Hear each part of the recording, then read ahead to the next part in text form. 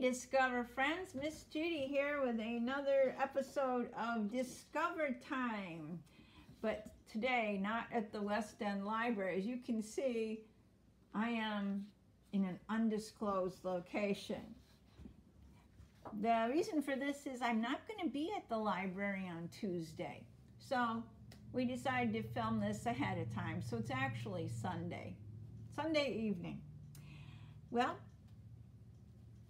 I don't have a very long Discover Time for you today, but let's go ahead and get started. We'll go with the calendar first. And I don't know how well you can see this. We are in the month of April, the second month of spring. Today is Sunday. How do you like that? We are in spring, we said. Okay, there's spring. And the weather today, it rained a good part of the day. Where's my rain one? There. The sun came out a little bit late this afternoon, but most of the day it was pretty rainy. All right, here is our April calendar. As you can see, our color of the month is purple here. April 2021. This is today, right here, Sunday, April 11th. Tuesday would be here, April 13th. Let's say, you know what? We've already learned all the days of the week this year, ever since we started in September. So we're going to review the days of the week this month. And I made some days of the week cards, so we could do that. Now, if we were together, I could spread these cards out on a table and mess them up, and you could help me put them back in order. But we can't be together, so we'll just read them for today. All right, Sunday,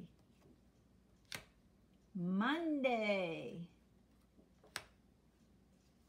Tuesday, Wednesday, Thursday, Friday, and Saturday. 7 days in a week. Okay, our color for April is purple. A lot of people like purple. I think it's kind of a restful color. Our shape for April is the oval. There's no sides, there's no corners, but it's not perfectly round, is it? It's kind of a stretched out circle, an oval. Our nursery rhyme for April is Old Mother Hubbard. Try and say it with me. Old Mother Hubbard went to her cupboard to fetch her poor dog a bone.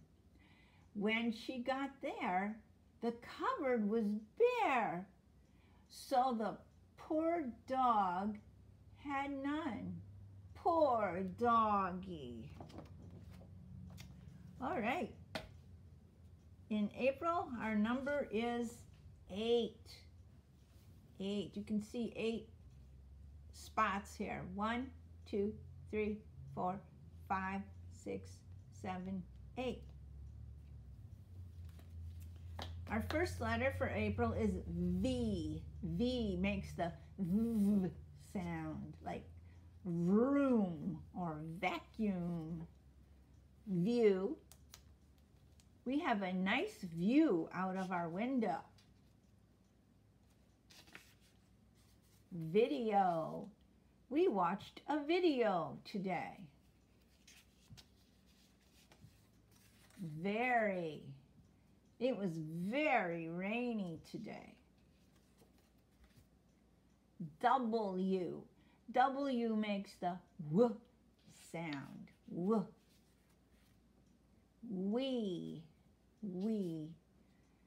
We just ate supper. Wash. Tomorrow I will wash some clothes. Walk. If it hadn't been raining, we would have gone for a walk. X. Now, X is a tricky letter. It's hard to find words that begin with X. A lot of words have X in them, but they don't start with X. X makes a X sound, kind of like the letter K, K, and the letter S, S, X, combined. Xylophone. Now that doesn't make the X sound. A xylophone. Oh, that's right. I was going to get the xylophone to show you. Next week. I'm not at the library, so I don't have my xylophone.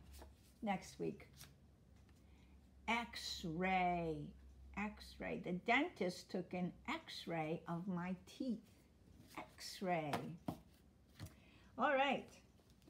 Our book for today is The Very Hungry Caterpillar by Eric Carle.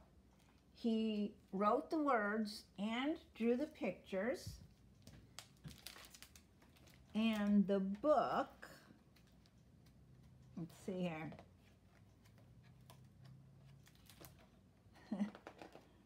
was printed by Penguin Putnam Books for Young Readers in New York City.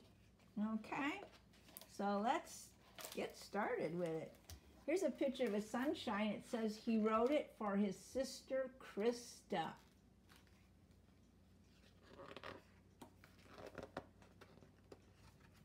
In the light of the moon, a little egg lay on a leaf. There's the little egg laying on the leaf.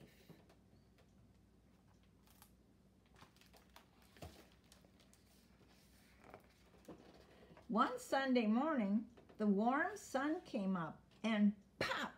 Out of the egg came a tiny and a very hungry caterpillar. This is a long book, so I might have to show you like this. Can you see that? There's the tiny, hungry caterpillar. And Mr. Sun. The caterpillar started to look for some food.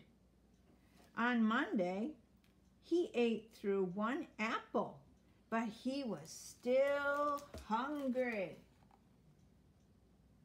There's the sun and Mr. Caterpillar. Here is the apple. And if I can do this, can you see the hole in that apple? He ate through the apple.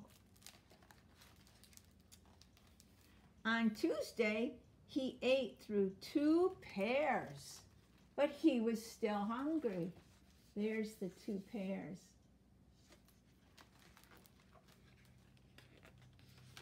On Wednesday, he ate through 3 plums, 3, but he was still hungry.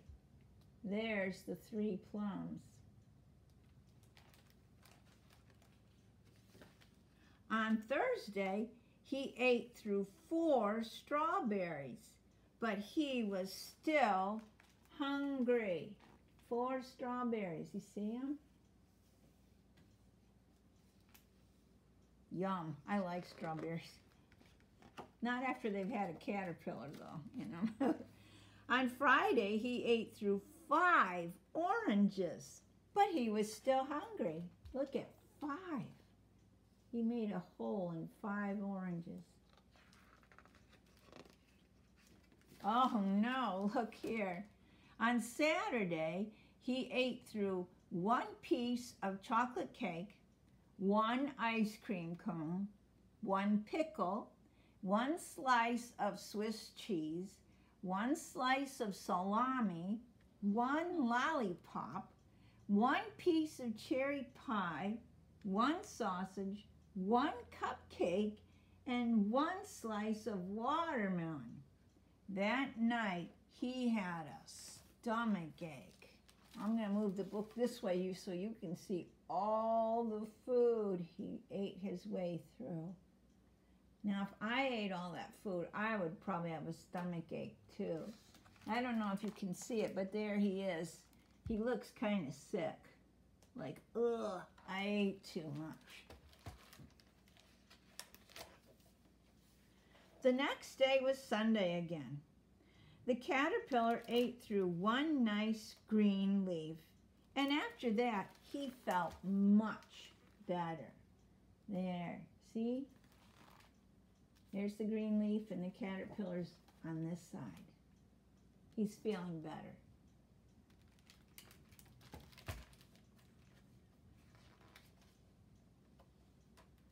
Now he wasn't hungry anymore, and he wasn't a little caterpillar anymore. He was a big, fat caterpillar. He built a small house called a cocoon around himself. He stayed inside for more than 2 weeks. Then he nibbled a hole in the cocoon and pushed his way out. Look at how big and fat he got here. And this is the cocoon he built around himself. He's inside there. I wonder what's going on inside that cocoon. I'll just turn the page and we'll find out. He pushed his way out and he was a beautiful butterfly. Look at him. Can you see him? Maybe if I bring the book back. Oh, beautiful.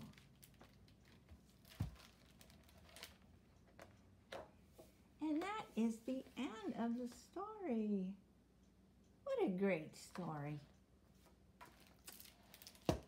This book is available at the West End Library if you would like to borrow it and read it for yourself. We have quite a few of Eric Carle's books there, and you're welcome to borrow them if you have a library card or a parent who has one.